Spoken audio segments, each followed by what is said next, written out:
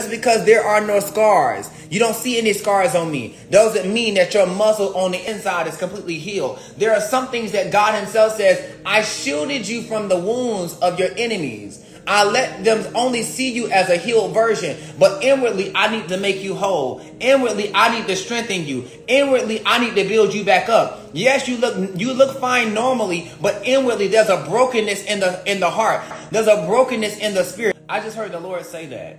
The Lord says, many of you have accepted things in the previous season according to your brokenness.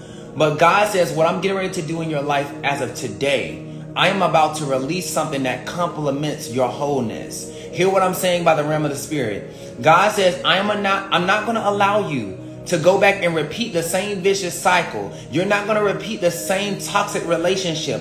I am about to release something to you that is about to complement your wholeness. Come on now. I am about to release something to you that's about to complement your wholeness. I hear God saying, I am about to release something that is about to complement your wholeness. You are about to be healed from the inside out. You are getting ready to be healed from the core of your being. You're getting ready to be healed from the emotional wounds, the rejected wounds, the wounds of your emotions, the wounds of your abuse. God says, I'm getting ready to bring forth a level of wholeness to you, and I'm about to release something that's going to complement your wholeness.